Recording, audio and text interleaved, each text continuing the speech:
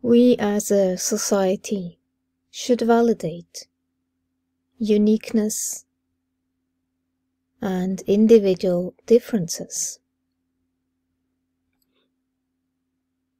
and not judge it, devalue it, invalidate it, make fun of it, whatever. All of that is traumatic in the end.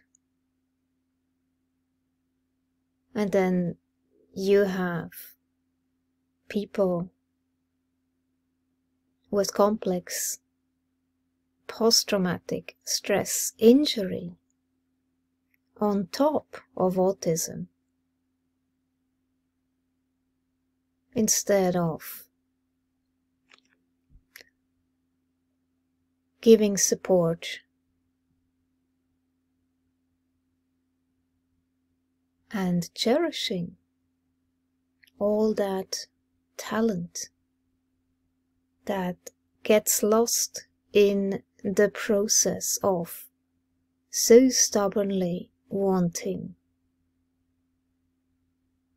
a norm. This was just shared by Axia. Research shows that having a positive understanding of your autistic identity is an indicator of higher self-esteem and well-being as an adult. So often, autistic young people are told to stop stimming, taught neurotypical social skills and disciplined because of characteristics directly related to their autistic identity. So, for example, math. In order to attend university, you have to be good at math, but not everybody is, because we have different brains. Temple Grandin points that out. She is, like me, a visual thinker, an object visualizer, and we tend to suck at math. So already, just because you are not good at math, you are excluded. This, in my book, is a form of discrimination. You don't get access to higher education because of that one thing that you don't excel in. Temple Grandin was so lucky that she could attend college, and she had a lot of support. For me, it turned out rather differently. And I just don't understand why you would need math to study psychology. You don't need math in psychology. What you need is empathy. And the push and pressure that is put on you to fit in and be like everybody else is traumatic. Hi, I'm Donna Williams, and I'm going to talk a bit about gender identity and dissociation. When I was 2, I split into a male identity, and I remember when this happened and I was sleeping under the bed because of the situation I was living in. Was so things had been happening to me that were so traumatizing and threatening that the only way to feel safe was first to try to sleep down in the side of the bed and then to sleep under the bed. And I couldn't dare to sleep, and I could feel this kind of presence outside of me. It was really strong, and it felt adult, and I was really quite terrified. of things that have been going on and tired out and burned out. And I remember letting this feeling become part of me, and the me that I was, I just let it go. So I guess it's kind of like dying in a sense. But instead there was this other person who was incredibly, felt powerful, and it didn't really matter what happened to it because it didn't feel like me. And so originally there'd been this very sensory me. So I used to make movement out of things all the time, make all the fabric fly, and loved the smell of blossoms and bees, and looking at light and rubbing my eyes and making colour, and I loved the sounds of things, and I loved to love textures. And then I was this other person, and the person I became was someone who glared and who would get really stiff and give people the sort of like, get out, get away, you're invading, you're intruding. And I was this person who would merely tolerate people, and it was a very strong male identity. And as I got older, when I was 4, I split again, and this time I guess it coincided with the death of my grandfather and my grandmother being moved out the same week. So I effectively lost my carers in 1 week. And I remembered bonding with the mirror, really, and believing in her, and that she was Carol, so she was a female identity.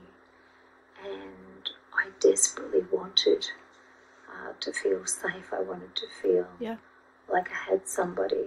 I wanted to feel what it was to join with someone who I could trust. And because my world was so fragmented and I couldn't see people as a whole, and I'm very face blind, the only person who had any familiarity was this girl in the mirror.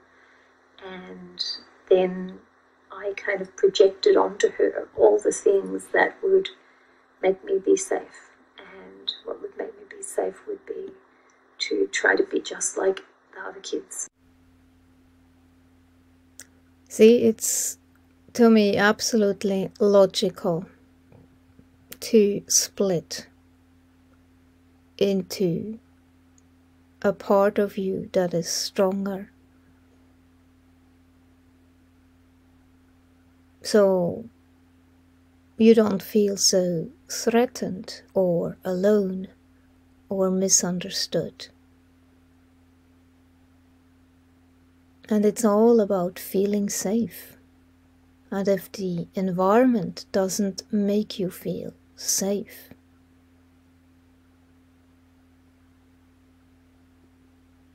what else can you do? You dissociate.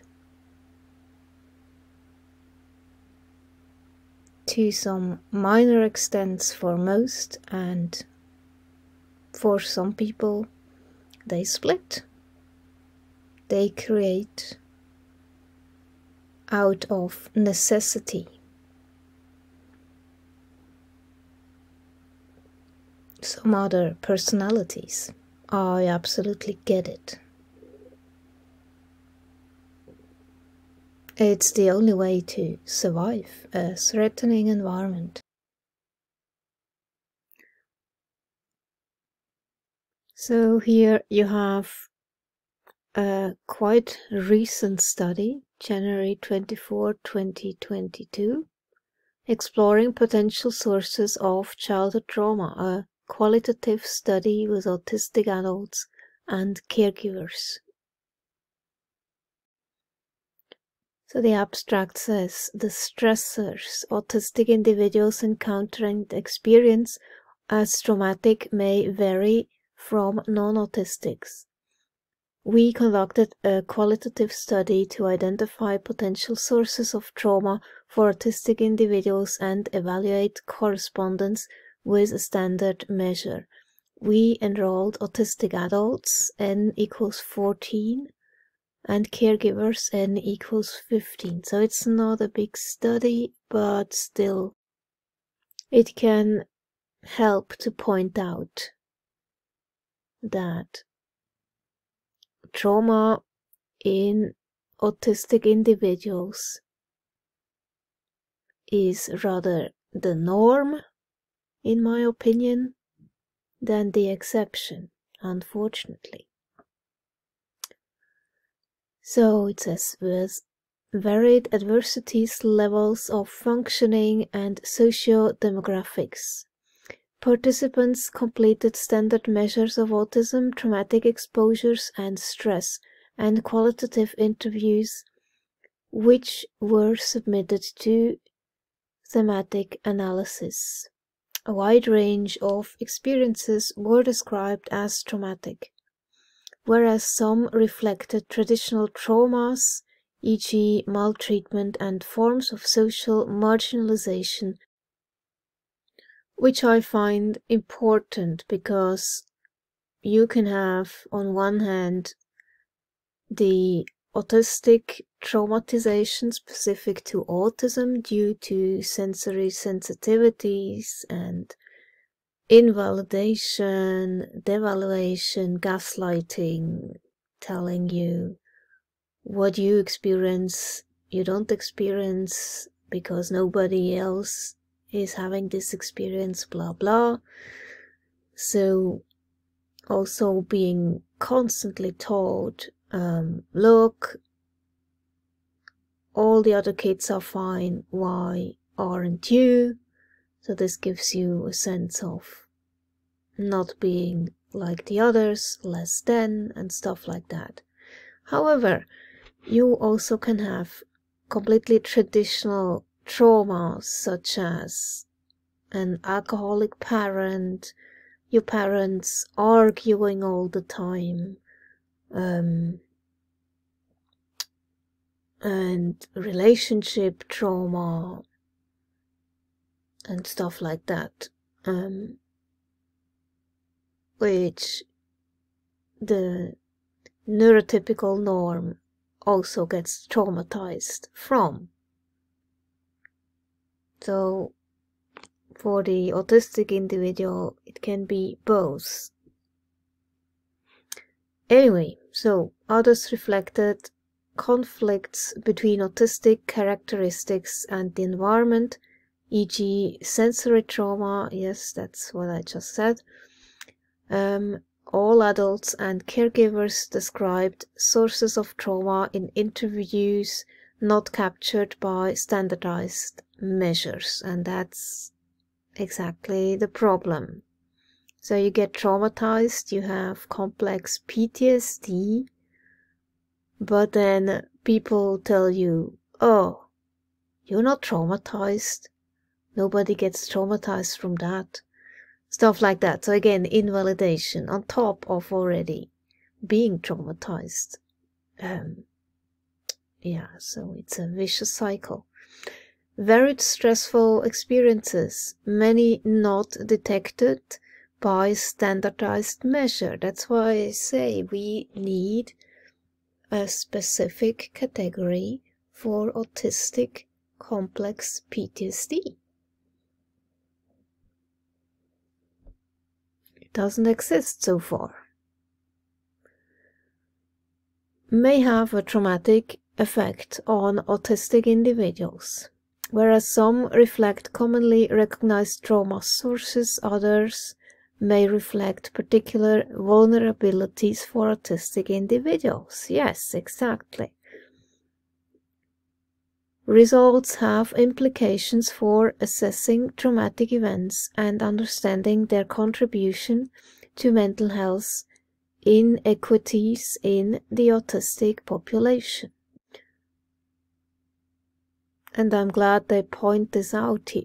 The stressors autistic individuals encounter and experience as traumatic may vary from those not on the spectrum and typically measured. We conducted in-depth interviews with autistic adults and caregivers of children and adults on the spectrum to identify potential sources of trauma for autistic individuals and evaluate the ability of a standard trauma measure to capture those experiences.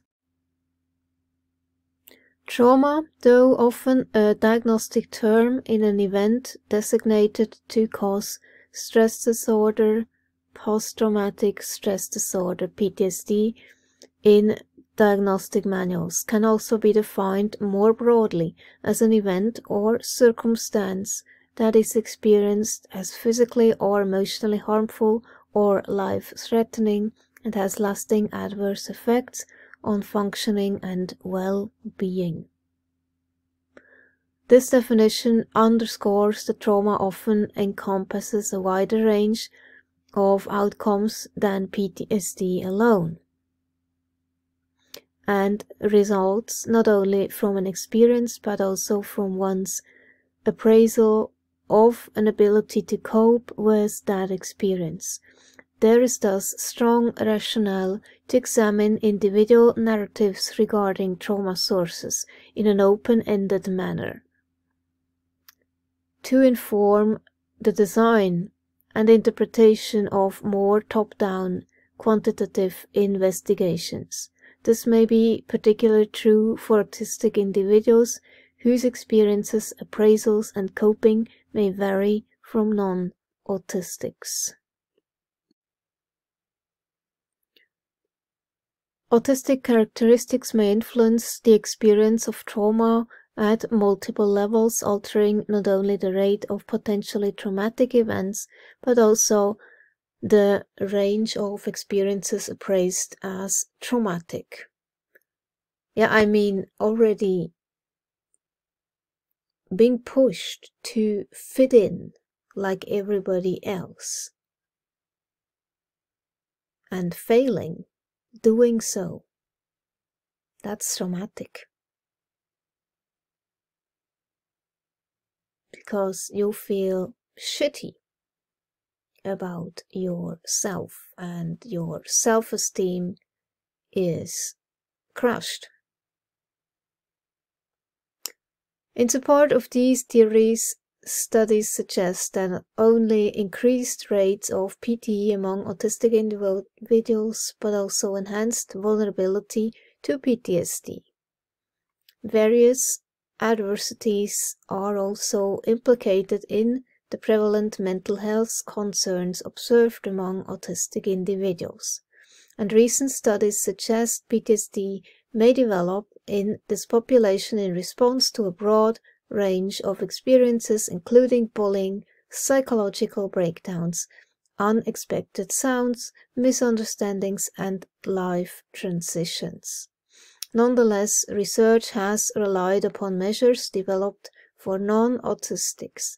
Such measures may omit the adversities experienced as most traumatic by those on the spectrum and impinge our ability to identify the full breadth of experiences that contribute to poor health outcomes in autism, including but not limited to PTSD. As such, we conducted a qualitative study with autistic adults and caregivers to explore potential sources of trauma for autistic individuals. We also examined the congruence between qualitative findings and the frequency of PTE reported on a standard questionnaire. An ultimate goal was to develop an inclusive list of PTE grounded in the personal accounts of autistic adults and caregivers to ensure that hypotheses and measures utilized in future quantitative studies and ultimately clinical practice are appropriately tailored to the autistic population, informed by their priorities and equipped to evaluate the full range of events that may have a traumatic impact. Finally, wow! This is finally acknowledged, and hopefully we will not push medication, because that's actually useless for healing trauma, as studies have already proven in non-autistic people with PTSD. So I hope this is not the end goal to push medication on the autistic population more so than ever, but actually see the latest research on nervous system based trauma therapies, internal family system, EMDR, neurofeedback, all of that, but also use MDMA, ketamine, and psilocybin, all these substances that now come out in studies to really be the most helpful for complex PTSD. Here, for example, MDMA-assisted therapy for severe PTSD. But already you are excluding people with complex traumatic stress injury. And so far, the law is that you have to go through lots of supposedly helpful treatment for PTSD before you even can have access to these substances. And that's just so backwards. The option of substance-assisted psychotherapy, so I mean with that not just MDMA, but ketamine infusions, for example, or psilocybin, and many say ayahuasca is extremely helpful. So in my opinion, this should become standard treatment for complex post-traumatic stress injury. So you get a reset and you can access childhood trauma, which is non-verbal, because talk therapy just doesn't work. Studies show that over and over and over again.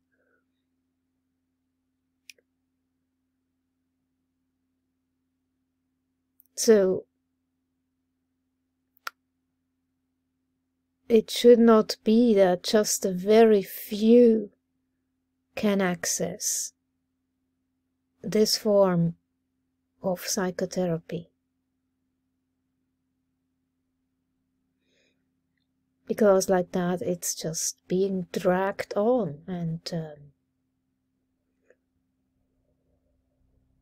somebody who experiences post-traumatic stress injury doesn't have that time. It's hell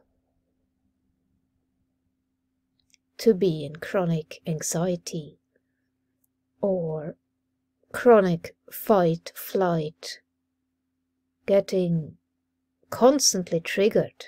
You need a solution for that ASAP.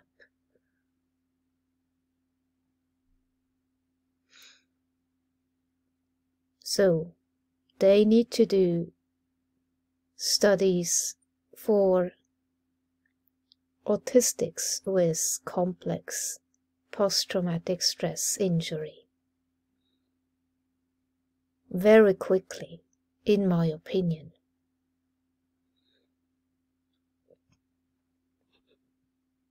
And this is a video about dissociation on the autism spectrum.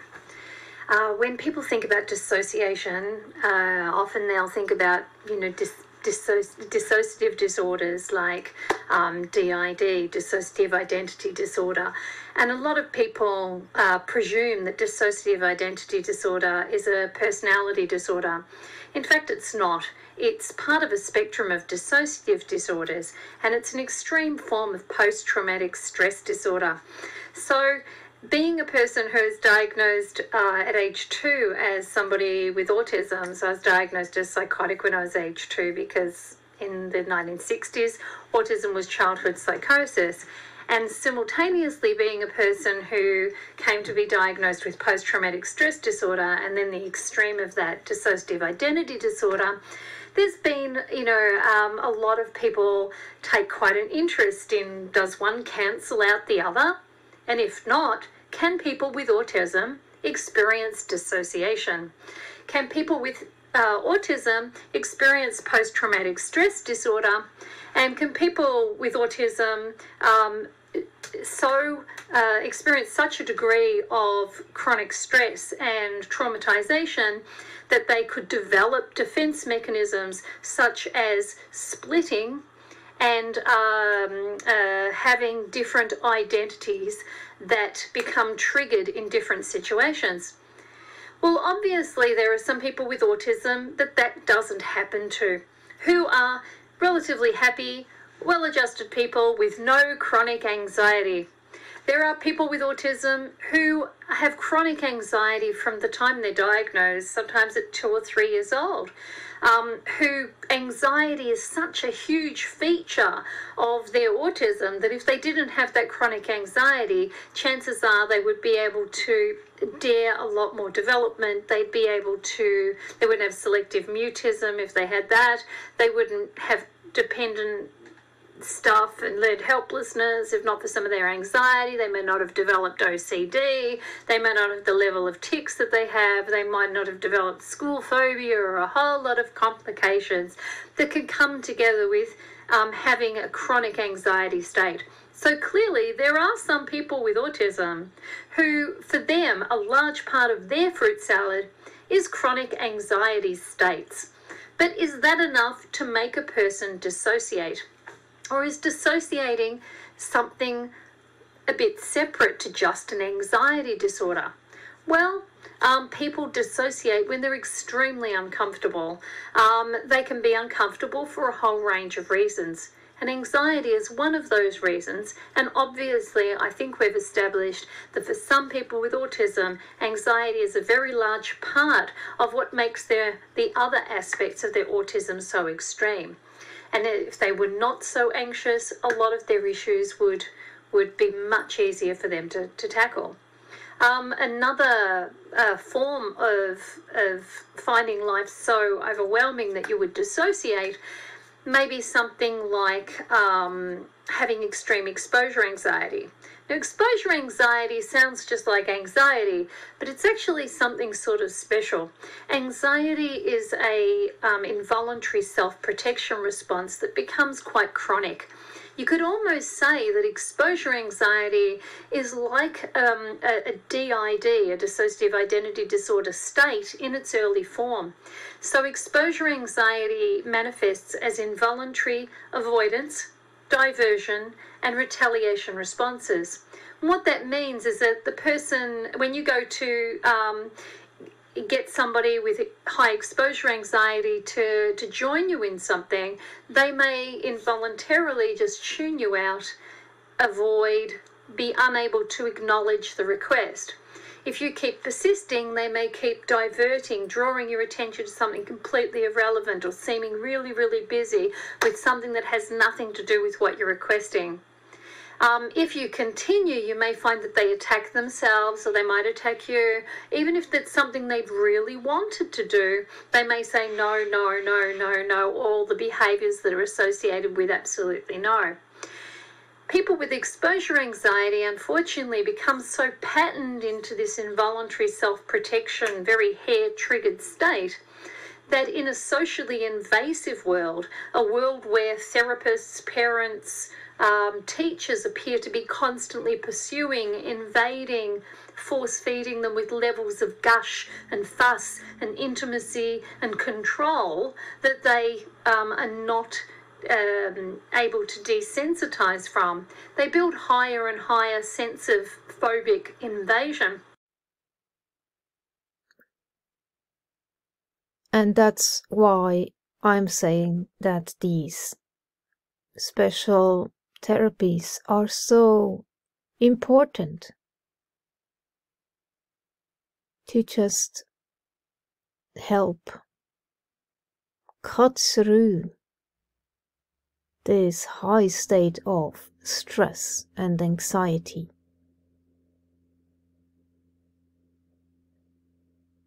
If you are in constant fight, flight, then you just react to any trigger. And the goal is to bring you down to the parasympathetic rest and digest state. Only from there you can actually begin to heal that trauma and stop constantly reacting and being triggered. It's like a reset, and you can work with a clean slate, reduce anxiety.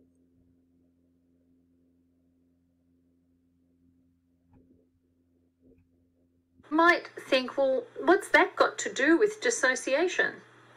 Well, dissociation is about a triggered response in which the person dissociates, cuts off from what they're experiencing. So daydreaming is an example of common day dissociation that all human beings do.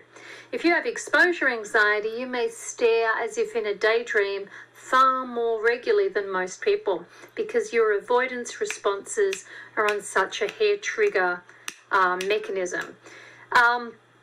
Depersonalization, not taking what happens to you personally, viewing it as if you're an outsider, not taking your life personally, having no emotional response to what's going on.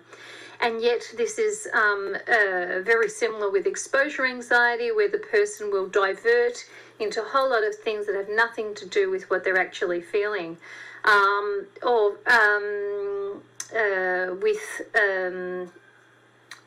With derealization, that feeling that you're watching your life as if it's a movie. Things feel quite unreal. You're not quite sure, is this a dream? Is this a real life? Well, with exposure anxiety, one of the things that people with it will commonly do is they'll become the family cat. They'll become the family dog. They'll become a character on the TV. This is very similar to the sort of splitting that you see in dissociative identity disorder. So for a person with autism, this starts out as part of how they're able to reduce that level of intense exposure before others, i.e. it wasn't me who got a drink, I as a cat needed it. It wasn't me who got a drink, it was that TV character who went and got it. It wasn't me who went to school, it was the family dog. And if you work as a professional in the autism field, sooner or later you'll come across kids who become a cat, a dog, various animals, TV characters, even become other children who are in their class as a means of handling certain types of things. And then they'll switch back out of that when that extreme exposure anxiety is not so challenging. So there's one relationship between something that very commonly goes on in people with autism, which is exposure anxiety, and probably affects around 30 to 50% of people with autism, and something like dissociative processes that include dissociation, depersonalization, and derealization. When children are small, all children dissociate. when you're making children do something that they find uncomfortable or they're unable to do, they will sort of step out of their hands, step out of their body, go floppy, stare. They'll stare into space. They'll play things out in their head. They'll go to a happier space than what's going on. The teacher will say, come on, stop daydreaming. We're doing this. And for a lot of children, that they'll progressively toughen up, handle more and more challenges, and that's part of their normal development. For a lot of kids with autism, they become masters of dissociative processes, so that instead of people saying, come on, snap out of it, you're in a daydream, they say, oh, that one's autistic. And what exactly does that mean? That one's dissociating all the time? Do they actually mean that person finds it so hard to process the visual, verbal and physical information that they dissociate far more quickly and far more often than the children who can process at a normal rate of incoming information? In which case we're actually saying that autistic kids employ dissociative processes far more commonly, far more often, far more intensively, and throughout a longer period of childhood, if not their life, than non-autistic children. So there's a relationship between autism and dissociation. Now, dissociation is a way of sort of taking the heat off, and a lot of kids with autism will do this particularly with eating. So rather than taking the responsibility of they are the one who is eating the food with the fork, they'll stare into space and the other person will have to essentially feed them, because they are struggling with handling perhaps the invasion of being expected to eat food. Maybe they have the sort of personality that feels social invasion a lot more extremely. It could be that they just feel that their life as a person with significant information processing problems feels so much more out of control for them than it would for a non-autistic child, that what other people see as simple interactions feel absolutely overwhelming, confusing, over-controlling and overwhelmingly invasive to them. And what do we do when we feel extremely invaded, when we feel out of control of our lives, when we feel almost socially raped by our life circumstances, things that we have no communication to argue back, we have no sort of level of equality to stand our ground or explain our situation? What do? We dissociate. So we cut off, we go into our own head, we play out something from some other time and space, a TV show, some facts, something to distract ourselves into, or we'll just stare through a spot on the wall until we feel we're not there. Toileting is another one. The number of children that I've seen as an autism consultant who basically dissociate from their hands and their body as soon as they are put on the toilet, or as soon as there's any expectation that they will do the wiping, etc., etc. And if this goes together with various toilet phobias, like this bladder shyness and bowel shyness, people who just can't connect to their bodies as soon as they feel someone's watching or can hear them, then what you have is a situation of learned helplessness. And it's learned helplessness because the person is chronically dissociating from their body. And there are strategies to stop people from constantly dissociating, but bull at a gate, forcing them through the activity, whilst that may progressively teach some people that there was nothing to be afraid of, for other people it'll actually compound the dissociation. So for those people, an indirectly confrontational approach is essential. What you're talking about there is how to get people off guard, how to get people to feel that what you're doing is not a social invasion. And some of the strategies for that are, for example, working off to the side instead of in front of the person, addressing the object and issue that's outside of the person, not addressing them directly, keeping things low-key, keeping things in small doses, leaving the situation as soon as you can so that they have time to relax before this escalates to a point of dissociation. Some of the strategies may also be things like becoming a character yourself, so becoming a TV character, becoming an animal, so that they don't feel they're in the company of someone who is watching, waiting, wanting, fixating on them as a case. And if you think about, you know, that sort of pregnant pause sort of state where you know that people are about to sort of jump on your case, and you know, everyone's waiting. It raises that sense of exposure. It raises that feeling of being in the spotlight.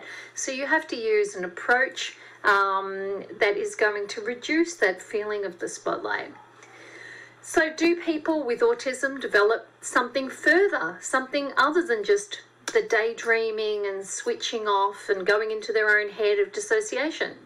Do they develop depersonalization, where they become quite formal and they avoid intimacy and they deflect closeness and they avoid interpersonal emotions?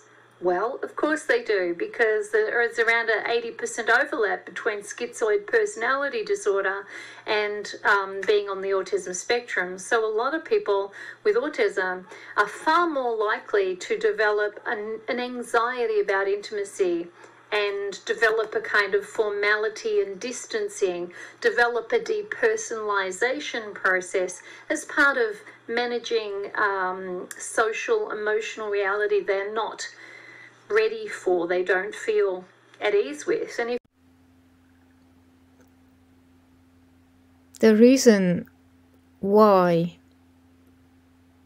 autistics have a need to dissociate is because the environment feels threatening and invasive, because they're pushed into behaving like everybody else to fit in,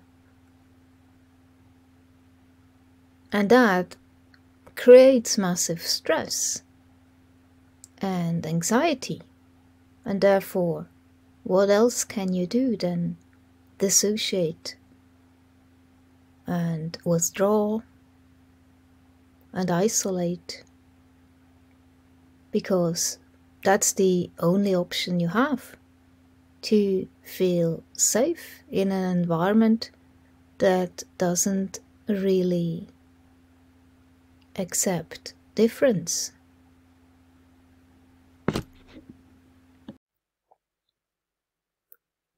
So the results were quite frightening. From 14 participants in this study on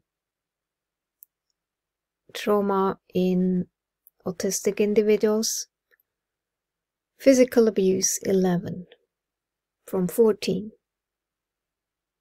emotional abuse 9, sexual abuse 5, and bullying 14 out of 14. So every single one of these study participants was bullied. That's really bad. It just shows if you're different, you suffer. The intolerance of our Western society, of people who are different. Neglect 4 out of 14. I thought that this would be higher.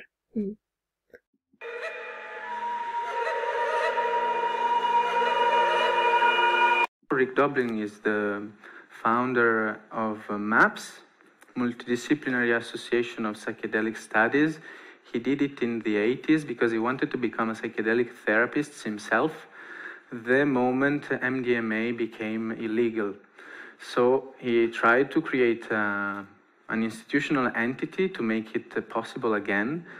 And 35 years later, MDMA is now in phase 3 study for PTSD. He will tell you everything about this.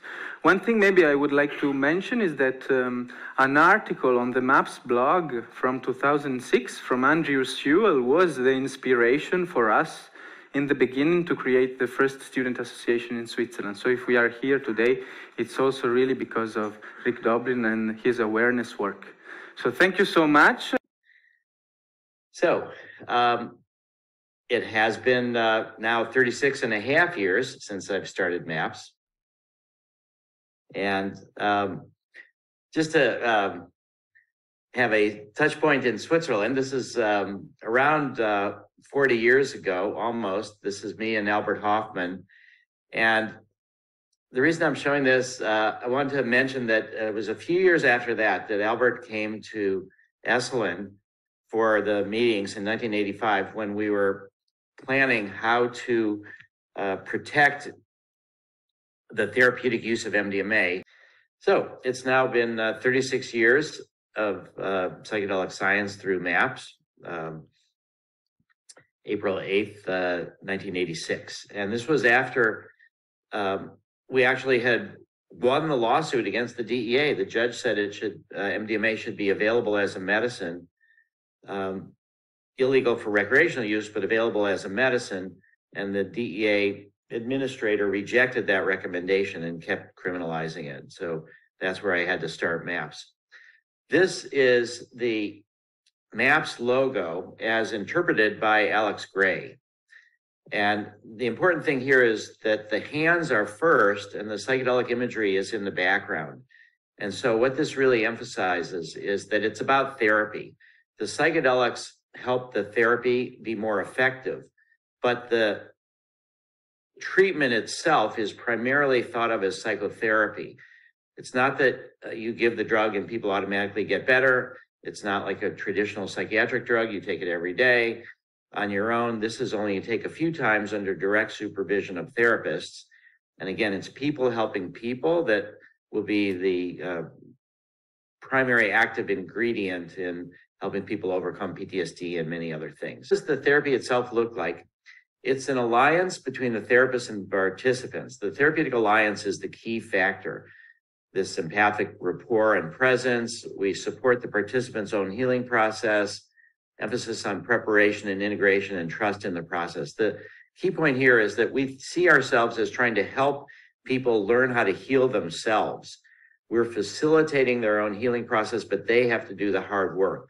The direction of the session sourced from the participants' experiences. It's not like we overlay on top of it. Here's our structure. Here's cognitive behavioral therapy. Here's prolonged exposure. Here's our techniques. Here's our exercises.